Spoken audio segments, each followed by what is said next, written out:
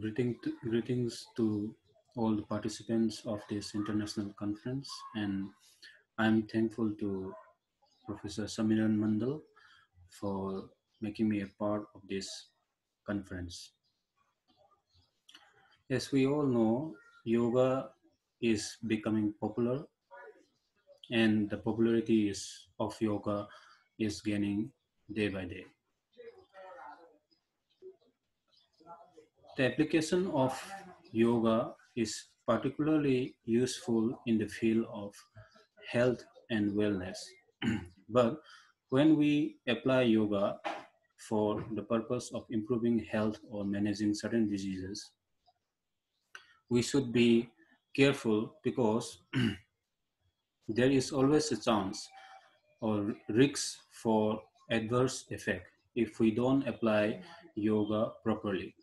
To avoid this adverse effect or harmful effect of yoga, if we don't apply properly, the best way is to depend or base our intervention on scientific understanding about yoga.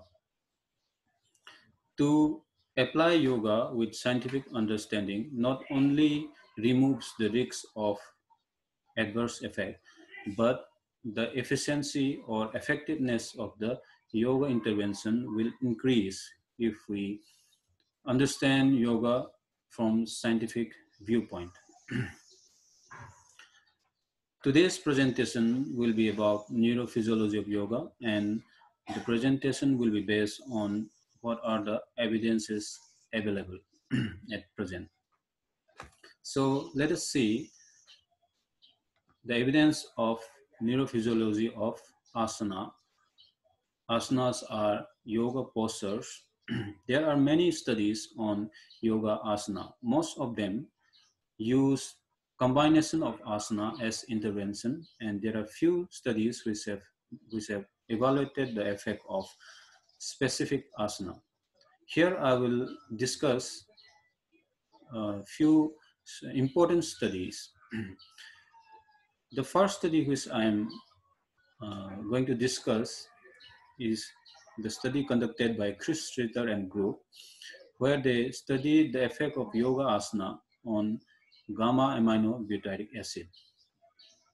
Gamma aminobutyric acid is a neurotransmitter which inhibits overexcitation of the neurons in the brain. It is an inhibitory neurotransmitter.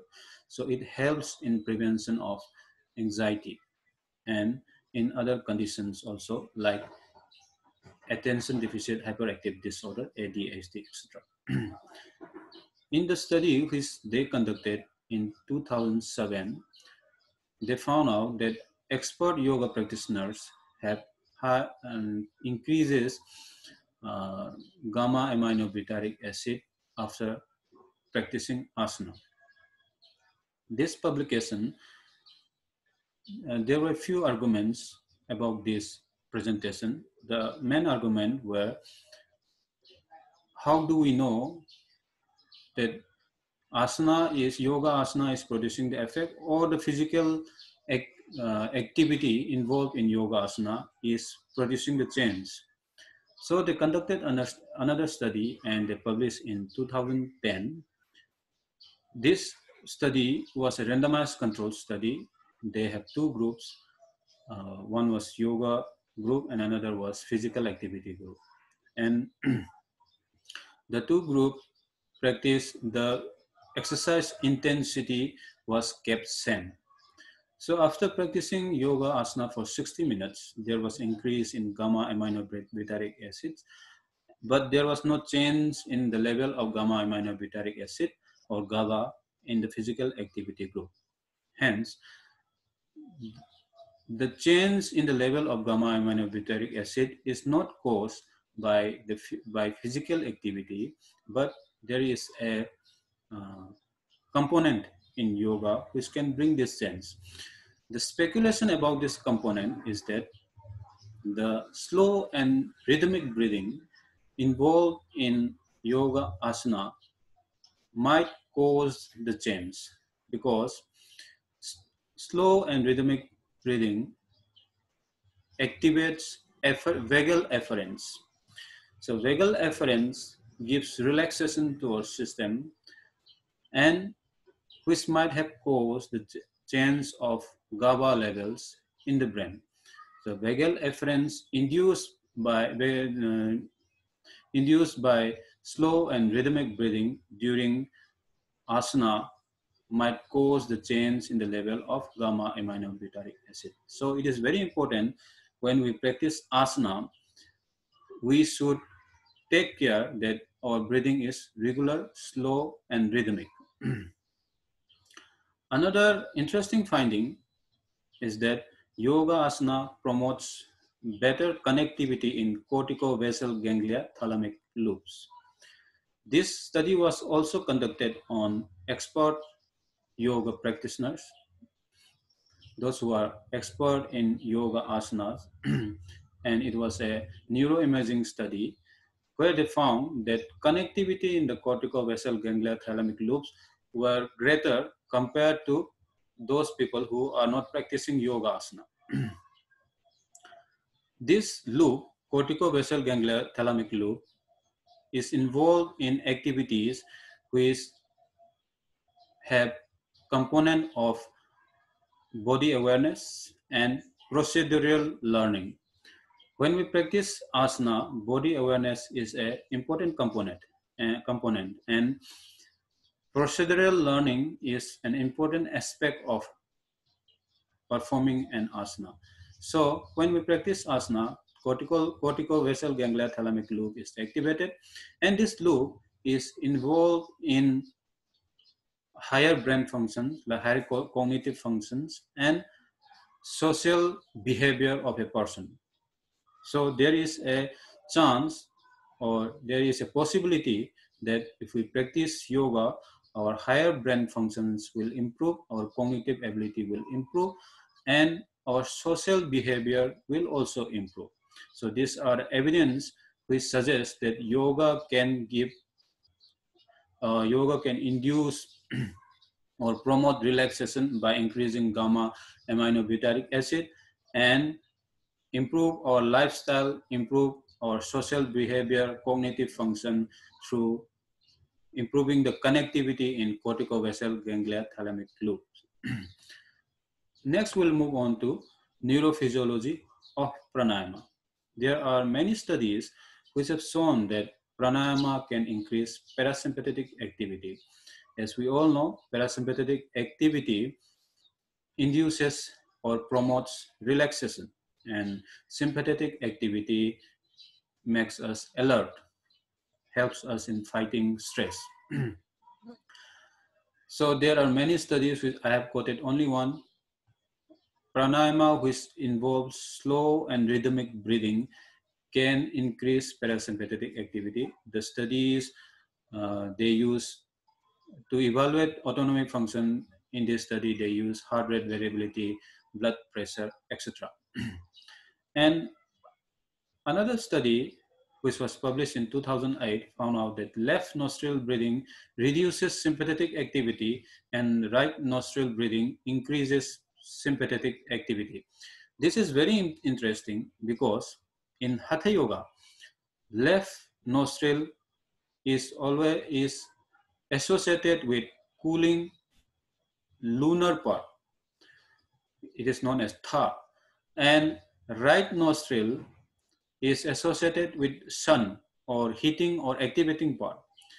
So in this study, what was mentioned in the traditional Hatha Yoga text, we can see through scientific evaluation that left nostril breathing actually reduces activation by reducing sympathetic activity, and right nostril breathing increases sympathetic activity. That means it activates our system. One of the important Hatha Yoga texts, Siva Swaradaya, mentions that when the left nostril is dominant, we should do calming and relaxing activity like reading. And when the right nostril is dominant, we should perform activating activities. So what has been mentioned in the traditional text can be scientifically validated. And here we'll see the effect of various pranayamas or breathing practices on P300 web. P300 test. P300 test is a neurophysiological test.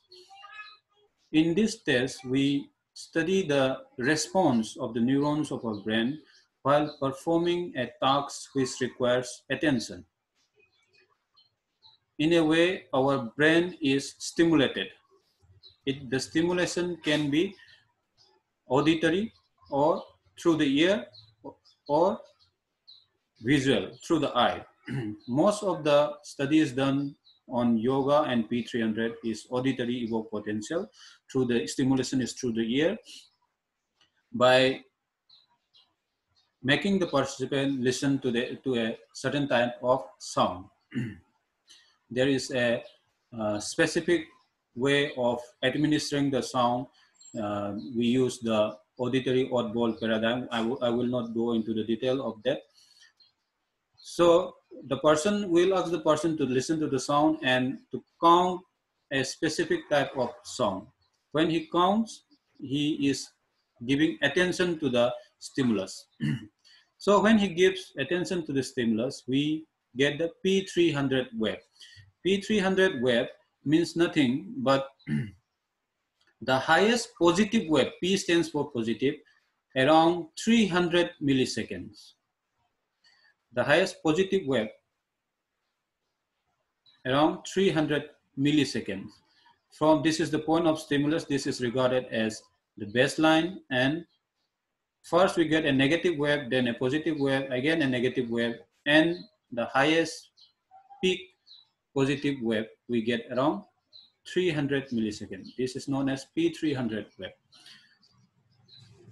Two things are important in this graph. One is latency and another is amplitude. Latency is the time taken from the point of stimulus to the point where this P300 wave, highest P3 wave appears. So this is the time taken for the highest positive wave to appear.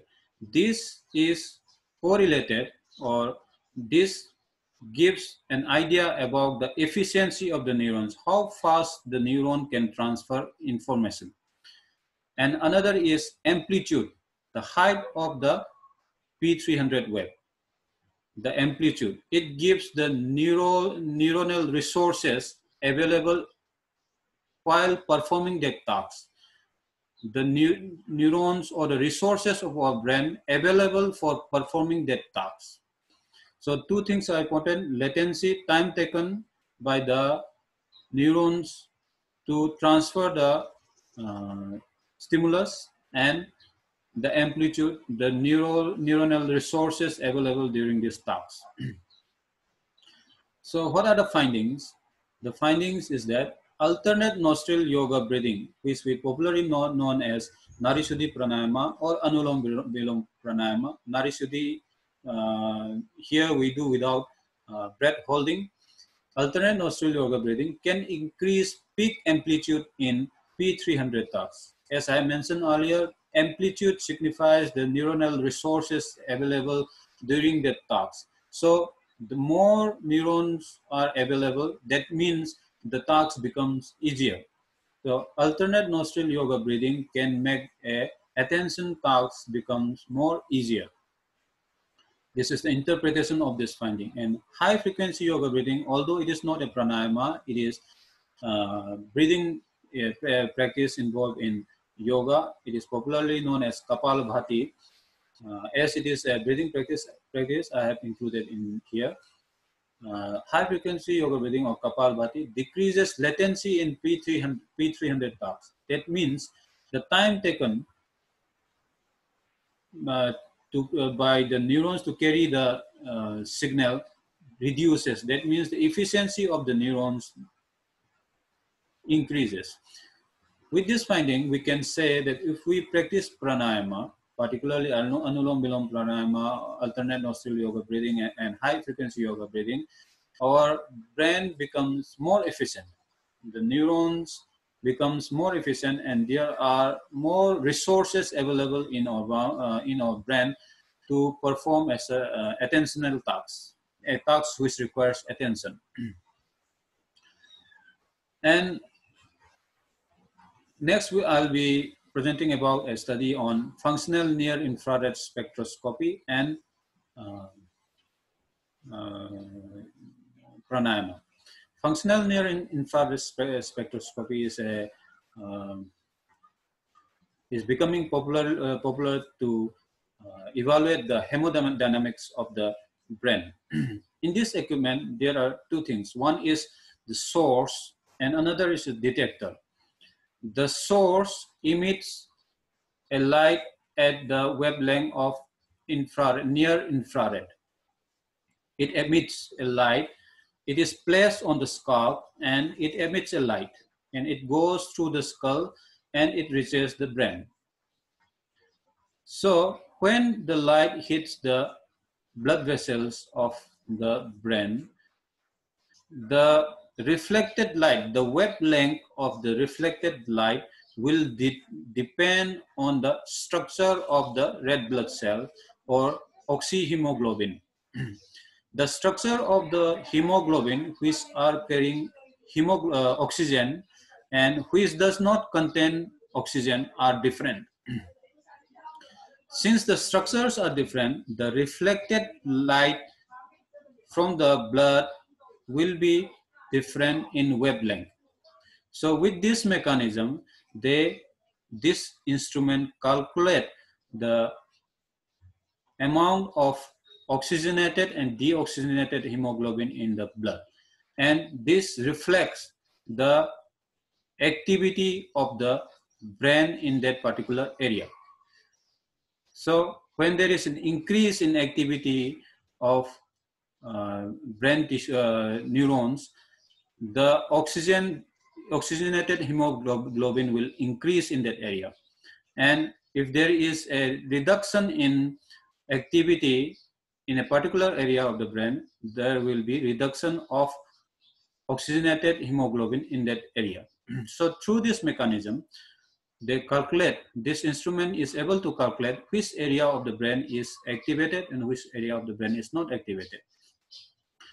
This study, they found that functional near-infrared study showed contralateral effect of uninostril breathing. This means if we breathe in or if we do the breathing through right nostril, the left hemisphere of the brain will be activated. And if we do breathing through the left nostril, the right hemisphere of the brain will be activated. Next, we'll move on to neurophysiology of meditation. Meditation can increase attention and enhance efficiency of brain resource allocation with greater emotional control. Meditation can increase, we all know, but there is, what I'm saying is that there is scientific evidence and enhanced efficiency of brain resource allocation. We all know that our ability or capacity of the brain is limited. It is not unlimited. So if the allocation of the brain resources available in the brain is efficient, our brain will become efficient. If the resources of if the allocation of the resource in the brain is not efficient, if it is not controlled, if it is easily distracted, then our brain will not be efficient. So when we practice meditation, this ability to allocate the resources available in our brain becomes easier to control. So as a whole, our brain efficiency of the brain increases with greater emotional control. There is greater ability to control the feelings in a more efficient way if we practice meditation. And the next study which I am going to present is also very interesting.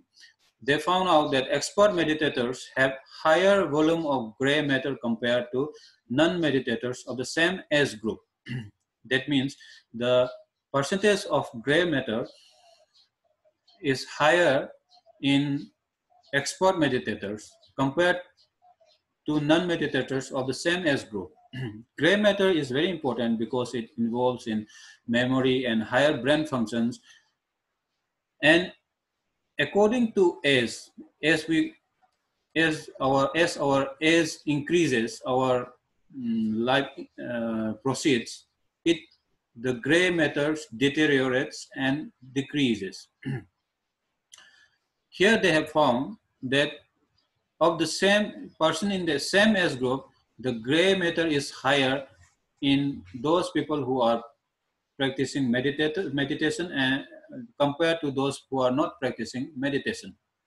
So there is a possibility that meditation can help in preventing age-related disorders of the brain by preserving the amount of, or preserving or increasing the amount of gray matter in the brain.